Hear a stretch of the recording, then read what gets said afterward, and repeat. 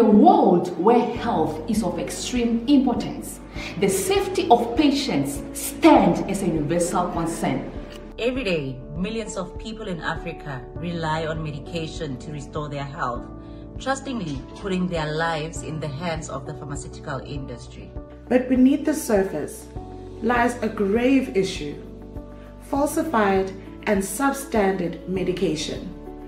On this World Safety Day, we call for unity.